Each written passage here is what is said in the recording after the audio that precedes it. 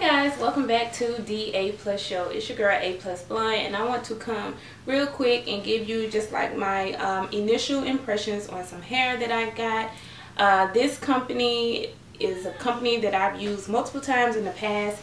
I do have probably 2 videos up, and I'll link them below where I reviewed the hair in the past. But this is from Queen of Bundles.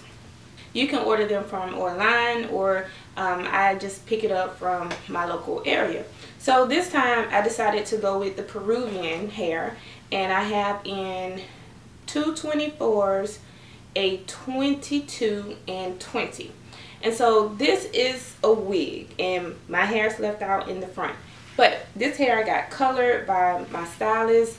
I'll link her Instagram and things down below. She does great at coloring hair and making like custom units, so I definitely will link her information down below. But my initial impression of the hair was, oh my gosh, it's just so soft. And I remember a while ago I had purchased some Peruvian hair from them, and I absolutely loved the texture. So I always kind of had in the back of my mind, I think I like Peruvian better than I like Indian or Brazilian, but sometimes I just get them all confused.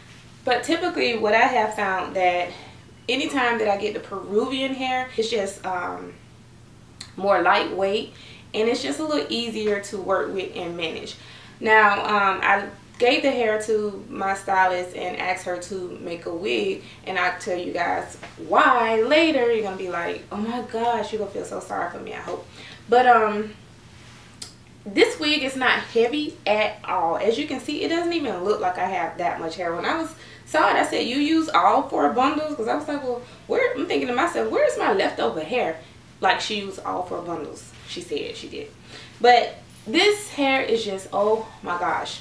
So it was so soft. When I saw it, I was like, oh my gosh, why does it feel so soft? As you can tell, she had to bleach it and, color it and things like that. But it does not feel like it's been processed a day in its life.